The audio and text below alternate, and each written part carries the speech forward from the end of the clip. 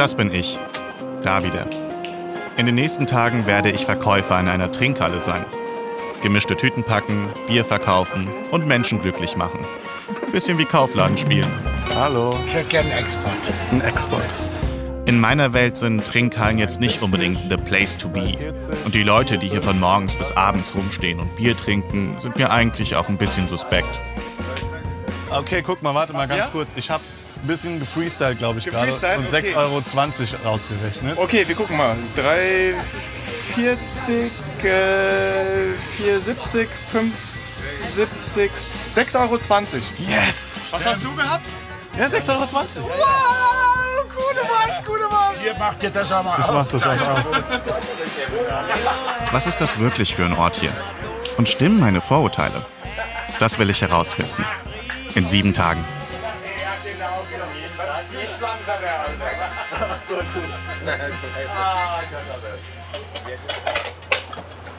Dann haben wir nämlich vorne noch ein bisschen Platz für 2 Stühlchen. Pierre betreibt die Trinkhalle seit genau 10 Jahren. In Frankfurt sagen wir Wasserhäuschen. Klingt schöner, sagt Pierre. Trinkhalle hat für ihn ein schlechtes Image. Dann haben wir hier. Kommen viele Leute zum Lotto spielen eigentlich? Ja, Oder ist das ja. Das ist, Lotto ist eigentlich so eine Bank für einen Kiosk. Also Lotto ist eigentlich schon mal die Miete. Die Stühle, das sind die kommen da vorne auf den Tresen. Genau, vor dem Bild-Zeitungsständer. Pierre macht das normalerweise jeden Tag alleine. Ach so, wir müssen jetzt noch mal kurz nach da. Du musst mir das rüberreichen. Was denn? Guck mal, Die Süßigkeiten. Genau. Okay. Alles? Ja, worauf du so 10 Stück. 1, 2, 3, 4, 5, 6 haben wir schon. Noch 3 Boxen vielleicht. Noch 3. Ja. Da kommt, glaube ich, gerade jemand. Beispiel, jawohl. Oh, hallo. Grüßt euch. Gut. Ihr wollt ein Eis? Ja. Okay. Was möchtest du für eins? Wollen wir wieder den Twister nehmen? Gemischte Tüten waren für mich als Kind immer etwas Besonderes. Die habe ich als Belohnung bekommen, wenn ich für meinen Vater Zigaretten besorgt habe. Damals ging das noch. Ich stelle es mir auch immer so krass romantisch vor, irgendwie so einen Laden zu haben. Klingt für mich nach ehrlicher Arbeit. Sachen verkaufen und damit Geld verdienen, mit Menschen ins Gespräch kommen und abends ohne Druck heimgehen. Das kommt bei mir selten vor. Weißt du, was ich meine? Irgendwie sowas. Leute kommen, sagst Hallo, hier hast du das, hier hast du dann Bier, hier hast du Süßigkeiten. Ich finde das ist in meiner Vorstellung sowas Romantisches. Und deswegen komme ich gerade so richtig da rein in dieses gemischte Tüte packen. Okay, heute ist ja der erste Tag.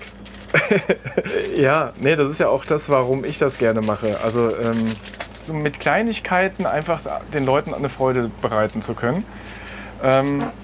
Ja, andererseits, wenn du halt draußen minus 10 Grad hast oder wie heute 35 Grad, und die Leute sind dann vielleicht nicht so glücklich oder so gut gelaunt oder kommen erst gar nicht, dann sitzt du manchmal hier und denkst dir, könnte knapp werden.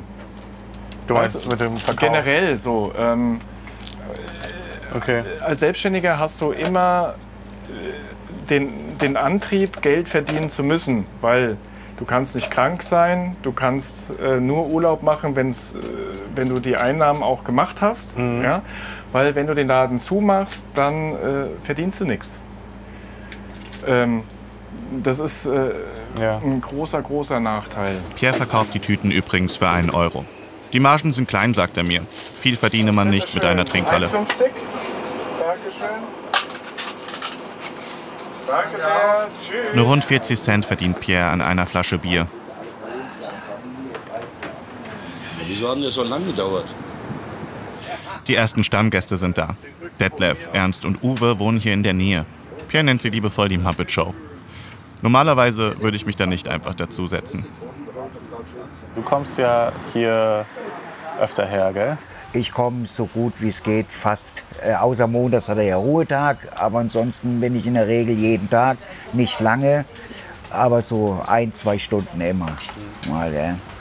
Weil halt hier ganz einfach, muss ich schon sagen, Preis-Leistung stimmt halt einfach. Gell? Uwe ist Frührentner. Hier hat er eine Gemeinschaft. Und von Pierre fühlt er sich gut behandelt.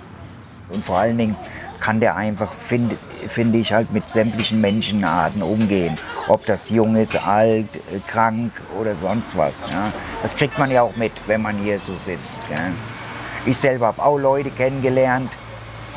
Ja? Und dann sitzt man halt hier und tauscht sich halt auch aus. Ja? Besser als wie, wenn man zu Hause raus sitzt.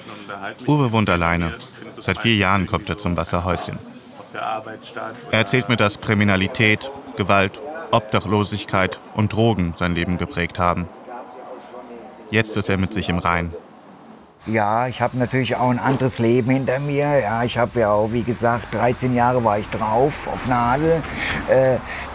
Ich habe einiges hinter mir und bin natürlich jetzt im Programm, aber ich habe das ganz anders da erlebt. Abstoßen, wie die Leute auf einen reagieren und geh weg und so, das kriegt man schon mit. Ja. Das Wasserhäuschen helfe ihm, mit seiner Sucht klarzukommen. Aber ich kapiere das einfach nicht. In meiner Welt ist das hier kein Ort, an dem ich Rückhalt erwarten würde.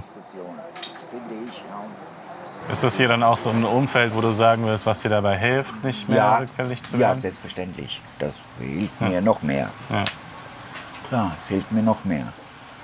Aber eigentlich sind wir hier an einem Ort, wo geraucht wird, so getrunken wird. Ja, aber das ist schon ein Unterschied, finde ich. Ob du Drogen nimmst, harte Drogen.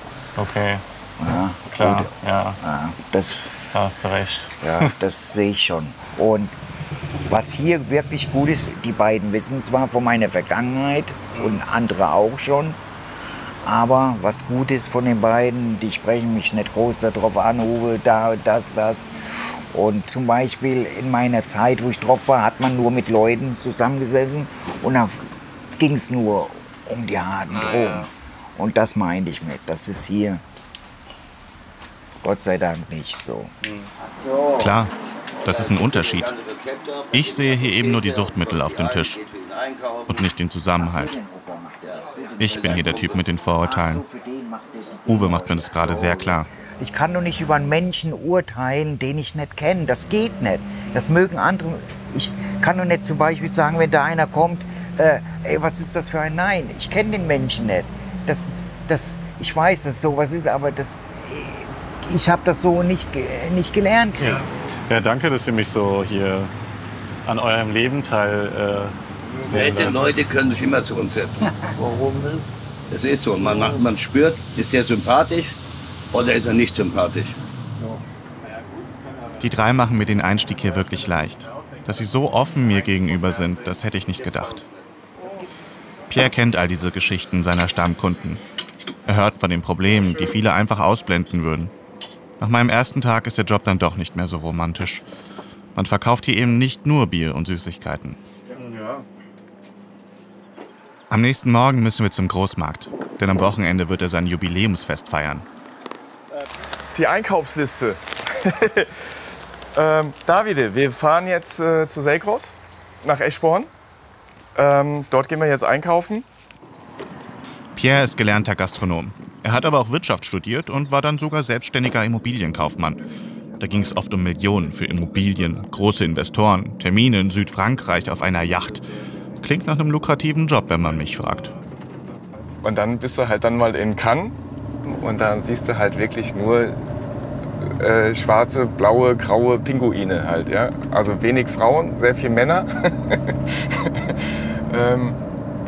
Abends konzentriert sich das dann auch sehr auf eine Bar, die dann sehr, sehr groß war, die dann auch draußen Flächen hatte. Und dann, ja. Was war das für eine Welt für dich? Hast du dich da wohl gefühlt? Es war sehr spannend, ja, aber am Ende habe ich mich nicht wirklich wohl gefühlt. Sonst hätte ich da auch nicht aufgehört. Das hat einfach nicht zu mir gepasst. Aber warum? Also was hat dir da nicht gepasst? Da auch so ein Pinguin zu sein sozusagen, oder? Ja, ich meine, ja, eigentlich schon. Also Pinguine verdienen sehr viel Geld. Aber Geld ist nicht alles. Also das ist die ganze Welt, so dieses Ellbogendenken und es waren auch viele nicht so schöne Sachen. Die passen nicht zu meinem Charakter einfach. Und man muss sich da schon sehr, sehr durchkämpfen. Und darauf hatte ich dann irgendwann auch keine Lust mehr. Ich weiß nicht, ob ich den Mut hätte, mich in so ein Risiko zu stürzen. Mit Mitte 30 einfach mal was Neues anfangen und dann zu gucken, ob das klappt. Ein Wasserhäuschen läuft nicht von selbst, sagt Pierre. Mit allen muss er in Vorleistung gehen. Und wenn man Bier für 1,50 verkauft, dann muss man auch nach Sonderangeboten gucken. Sein Gehalt wollte er mir jedenfalls nicht verraten. Nur so viel. Es entspreche einem Durchschnittsgehalt in Deutschland. Dass man das gegen einen Immobilienmaklerjob eintauscht, finde ich schon interessant. Man stumpft ja dann auch irgendwann ab. Man macht dann so seinen Job und so und das ist cool. Ich kenne auch viele, die sind festangestellt, verdienen auch sehr viel Geld im Management. Die sagen dann von sich aus, also du hast eigentlich einen cooleren Job als ich. Ja? Ich stehe halt früh auf, gehe abends ins Bett und so, aber so sehr gibt mir der Job nicht das, was du hier erfährst. Halt, du hast hier Spaß, du verdienst trotzdem deine Kohle und Geld ist am Ende ist es nicht alles. Ja? Ich sehe dann immer, am Ende kannst du auch nicht alles mitnehmen. Und du musst ja auch gucken, am Ende bist du selber auch wichtig. Und du musst schauen, dass es dir gut geht. Wenn es dir gut geht, geht es auch anderen Leuten gut. Also das ist so ein, weißt du, und es macht ja keinen Sinn, wenn du gutes Geld verdienst und läufst die ganze Zeit mit so einer Schnute rum oder guckst alle 5 Minuten auf die Uhr, noch eine halbe Stunde. Und so mache ich halt dann lieber 2 Stunden länger, ne? Und habe aber Spaß und treffe dann auch dich. Gell? So, wir brauchen Schnaps. So, Servietten, Servietten, Servietten. Guck mal, hier sind Servietten. Wir nehmen die. Darf ich Sie was fragen? Ja. Kennen wir uns? Irgendwie, also die Gesicht kommt mir irgendwie bekannt vor. Ich glaube, wir haben uns erst letzte Woche hier gesehen. Ja, kann sein, gell? Ja. Deswegen habe ich nur noch mal zurückgeguckt, weil ich habe so gedacht, Nein. Ich kenne den, aber ich kenne den nicht. Doch.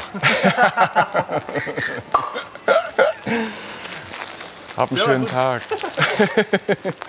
Ciao, mach's gut. So, aber haben wir doch gut geplant. Wir sind gut in der Zeit. Ne? Ich habe die Uhr leider Hast du super gemacht. Ja, danke. Eine Frage ist aber noch offen. Warum jetzt ausgerechnet eine Trinkhalle bei dem beruflichen Hintergrund? Für ihn war das aber als gebürtiger Frankfurter gar nicht so abwegig. Ich bin ja auch in Haarheim aufgewachsen. Und da hatten wir auch immer ein Wasserhäuschen, wo sich Gott und die Welt getroffen hat. Also das ganze Dorf, die ganzen Handwerker. Mein Vater, wir waren im Neubaugebiet, hatten ein eigenes Einfamilienhaus, wurde gebaut. Und mein Vater, immer wenn irgendwas war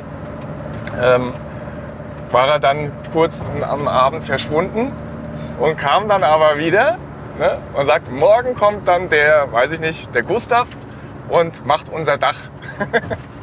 Und auch dort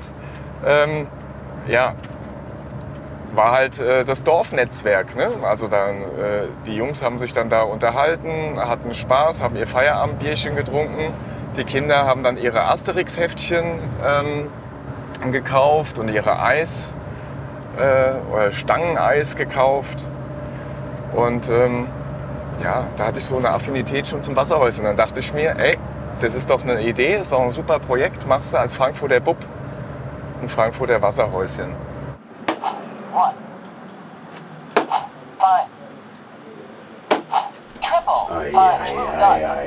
Oh, Moment. Ja, Moment. Das auch mal das Gleiche. Nein, ich wollte nur sagen, der Knopf hängt. Ich wollte dich nicht aus dem Konzept bringen. Wenn ich komme, kommt er hier rein. Ich wollte dich nicht aus dem Konzept bringen. Ich bin immer schuld. Heute schaue ich mal, was direkt neben dem Kiosk passiert. Ein paar Jungs haben sich hier eine Dartscheibe aufgebaut. Jürgen ist hier die gute Seele.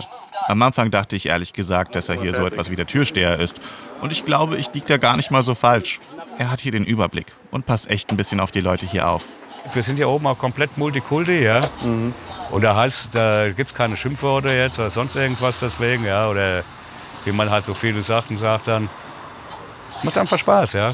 Ist egal, ob das der eine jetzt ein Türke ist, der andere ein Pole ist oder sonst irgendwas. Das interessiert hier keinen.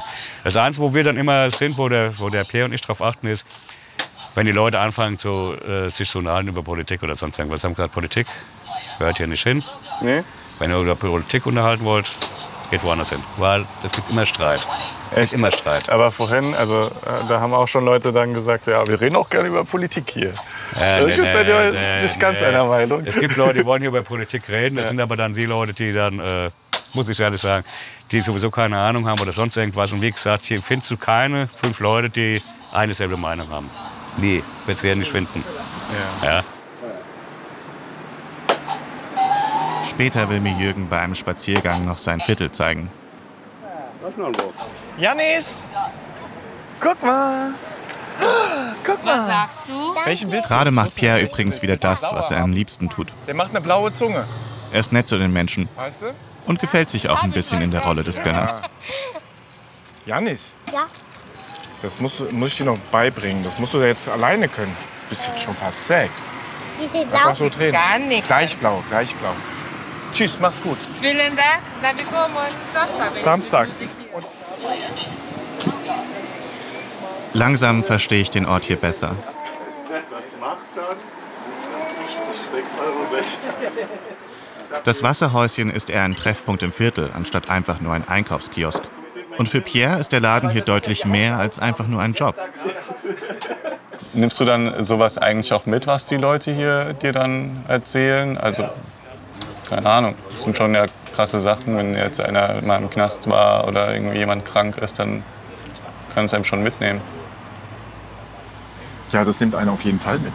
Ja. Also ich meine, das sind dann, der eine hat dann auf einmal seine Ex-Frau, seine Mutter und seinen Hund innerhalb von einer Woche verloren. Und alles an Krebs. Und dann steht er dann da und weißt du dann auch erstmal nicht, krass. Ja? Aber der hat so ein großes Vertrauen mir gegenüber, dass er sowas mir auch erzählt. Und derjenige war auch, keine Ahnung, hat auch ganz krasse andere Geschichten am Laufen und schon erlebt. Und das nimmt einen schon mit.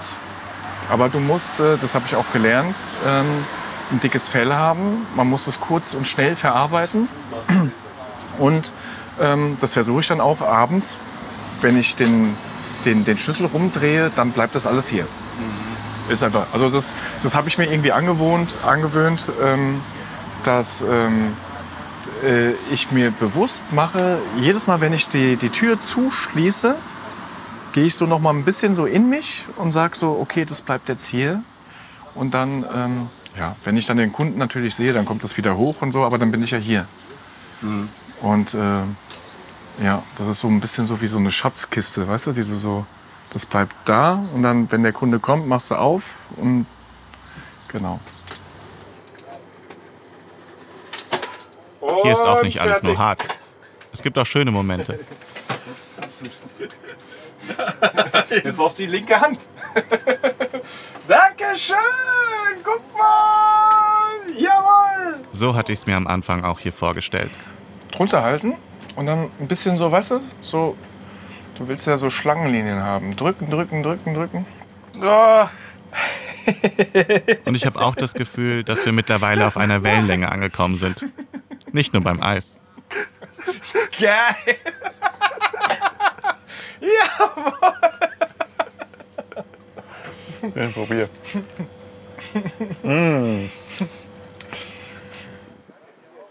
Die Trinkhalle ist in Frankfurt-Seckbach. Das ist ein normaler Frankfurter Stadtteil. Paar Hochhäuser, paar Altbauvillen. Wahrscheinlich würde man sagen, hier wohnt die Mitte der Gesellschaft. Ich gehe mit Jürgen und seinem Hund Gassi. Seine Mutter Heidi ist auch dabei. Sie wohnen hier schon seit Jahrzehnten. Wir hatten früher in Seckbach alles gehabt. Von Tante Emma Laden, Bäckereien. Wie gesagt, auf dem Asselberg, da hinten war zum Beispiel auch noch ein großes Restaurant gewesen, obendrauf. Viel gibt es in diesem Teil von Seckbach nicht mehr. Nur noch wenige Geschäfte. Zwischen den Wohnblocks gibt es immerhin einen Platz, auf dem Kinder spielen und wo man schön sitzen kann. Was mir beim Gespräch auffällt, die beiden vermissen vor allem eins: Gemeinschaft. Das hat sich mit der Zeit langsam so eingeschlichen, halt überhaupt in der Welt eigentlich, ja.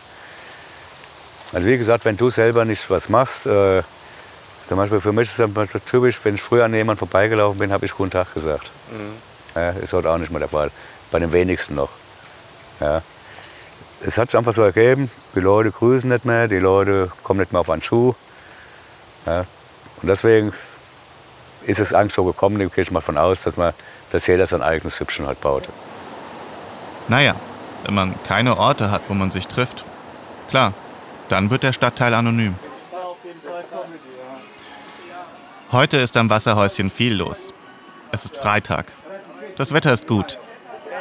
Außerdem ist heute Polenabend, wie Pierre es nennt. Die Handwerkertruppe gehört auch zu seinen Stammkunden. Ich habe versucht, mich dazuzusetzen. Ohne Polnisch kam ich aber leider nicht weit. Oh, da ist der Jürgen. Jürgen! Pierre trinkt selbst übrigens keinen Alkohol. Tatsächlich hat er schon vor ein paar Jahren aufgehört zu trinken und zu rauchen.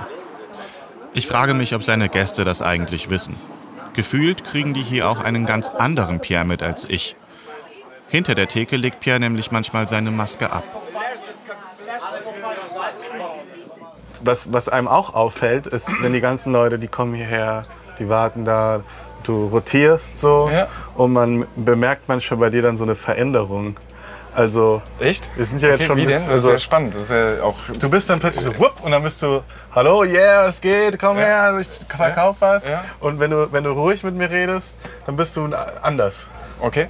Also du sozusagen, du veränderst dich zu so einem, weiß ich, vielleicht... Animateur. Ja. Animateur, ja, kann schon sein. Also, ja, vielleicht. Oder hast du nicht das Gefühl? Doch. Aber das mögen die ja. Das animiert sie ja dann auch, hier zu bleiben, und die finden es lustig, auch Sprüche gegeneinander auszutauschen. Ne? Bam, bam, bam, das ist dann manchmal voll die Battle und so. Weil ich dann aber auch überlege, was ich sage. Ja? Aber manchmal ist es schon so, denen zu zeigen, so, ey, ich finde es trotzdem cool, ihr seid gar nicht so verrückt. Es gibt noch Leute, die sind noch viel verrückter. Dann bin ich dann draußen und tanze im Regen, weil mir das Lied so geil gefällt. Ja? Und dann sagen die, was ist mit dem los? Und der sagt, oder ich nehme dann meinen Zeitungsständer und mache dann das E-Gitarren-Solo und so. Ja? Und dann denken die so, oh Mann. Und dann sehe ich aber so ein Lächeln dann wieder, so, weißt du? Der macht sich hier voll zum Affen. Muss er gar nicht machen eigentlich. Er ist ja hier unser Chef, aber er ist trotzdem irgendwie greifbar. Ja? Und deswegen kommen die, glaube ich, auch sehr gerne, und deswegen bin ich auch so beliebt. Es gibt eine Seite, die er mir nicht gezeigt hat. Sein Privatleben. Er wollte nicht, dass wir bei ihm zu Hause drehen. Seine Tochter und seine Frau sollen Privatsache bleiben. Er erzählt mir aber, dass er es ohne die Unterstützung seiner Frau nicht schaffen würde. Seine Familie bedeutet ihm viel. Jetzt müssen wir nochmal zum Frankie raus. Ja. Hallo. Ich hätte gerne einen Export. Ist nicht ganz so kalt, mein Freund. Ja, aber ich guck nach einem Tag. Geht trotzdem? Ist runter. Der kriegst runter. Okay. Das sind aber eins. Aufmachen, 1,50. Ja. Weiß Bescheid. Mittlerweile finde ich es richtig schön, dass ich hier dabei sein darf und diese ganzen Menschen treffe. Aber mit einer Sache bin ich noch im Zwiespalt, beim Thema Alkohol. Was die Leute mit ihrem Leben anfangen, das geht mich natürlich nichts an. Ich lag auch schon tagsüber im Freibad und habe dort mit Freunden Bier getrunken. Ich kann verstehen, dass man so seine Freizeit verbringt. Aber bei Pierre ist das doch so. Er verdient sein Geld damit, dass die Leute hier viel trinken. Er kennt die Geschichten seiner Gäste. Und er weiß, bei wem eine Flasche Bier vielleicht mehr auslöst als bei anderen.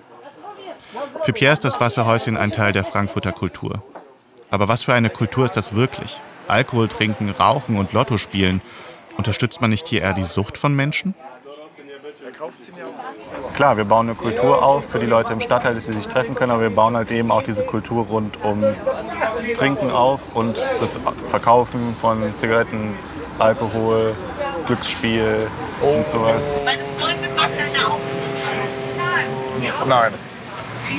Und zwar, wir bieten hier eine Location für jedermann. Barrierefrei, auch für Trinker.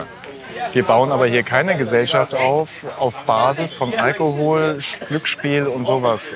Würde ich so überhaupt nicht sehen. Sondern eher das, was ich versucht habe schon zu erklären, dass du mit diesem Standort einen Platz kreierst für kranke Menschen, die wirklich ein Problem haben, aber hier nicht das Gefühl haben, dass es ein Problem ist. Ja? Natürlich versuchst du dann oder sagst denen dann, du brauchst vielleicht professionelle Hilfe oder das ergibt sich dann sowieso. Aber dass sie irgendwie noch eine Anknüpfung an dem sozialen Leben, dass eine Anknüpfung ans soziale Leben noch stattfindet. Und das ist mir wichtig. Ja? Wenn ich nicht da bin, sind die woanders. Aber hier... Super! Jawohl, jawohl! Aber ich glaube, wie gesagt, dieses betreute Trinken macht schon auch viel aus, glaube ich. Dass man sagen kann, ey, nicht über die Stränge. Ja? Keine Ahnung. Ist eine schwere Frage. Es ist die Gesellschaft. Aber ich glaube, wir haben das hier einigermaßen eingedämmt. Und die sind immer noch nett. Und die gehen dann auch, wenn sie zu viel haben. Jungs, tut ihr mir einen Gefallen? Und du begleitest die Menschen bis Geborgenschweiß. Wir stehen gleich auf. Sofort, bitte. Sofort? Ja, es ist schon nach 8, bitte.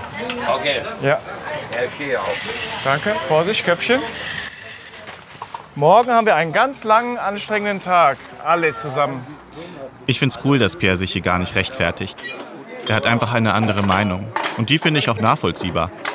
Klar ist er hier der Ansprechpartner, Quartiersmanager und passt auch auf seine Leute hier auf. Aber am Ende ist er eben nicht Sozialpädagoge oder der Suchtberater. Er ist Geschäftsmann. Er ist Pierre vom Wasserhäuschen. Und jetzt ist Feierabend. Das heißen, ja, ihr Leute, mit dem Talk ist Schluss für heute. Ich will gar nicht so lange labern, weil um 16 Uhr ist Gewitter angesagt. Deswegen fangen wir jetzt schon mit der lieben Nadine an. Sie wird jetzt eine halbe Stunde spielen. Dann gucken wir mal, ob wir wegfliegen oder ob das einfach nach Offenbach zieht. Und dann wird sie eine zweite halbe Stunde uns zu Besten geben. Vielen, vielen Dank fürs Kommen.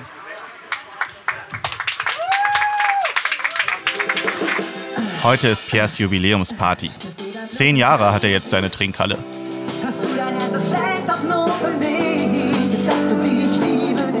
Gefühlt ist der ganze Stadtteil gekommen. Es muss sich bestimmt gut anfühlen, so viel Bestätigung für seine Arbeit zu bekommen.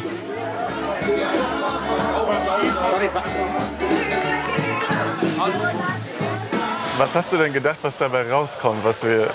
Wenn ich jetzt hier so herkomme und mir das hier angucke, was hast du gedacht, was passiert? Ich habe die Hoffnung, dass ich über die Medien jetzt, also über dich, zeigen konnte, wie wichtig einfach auch so ein Wasserhäuschen ist und was hier wirklich passiert und wie wichtig das in der Gesellschaft ist oder für so einen Ort. Und dass das nicht einfach nur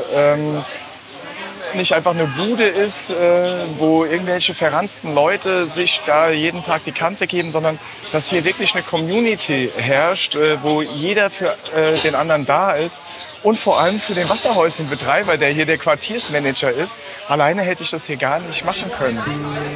Tatsächlich haben hier alle Stammgäste mitgeholfen. Bänke getragen, Getränke geholt, Salate gemacht. Für ihre gemeinsame Party.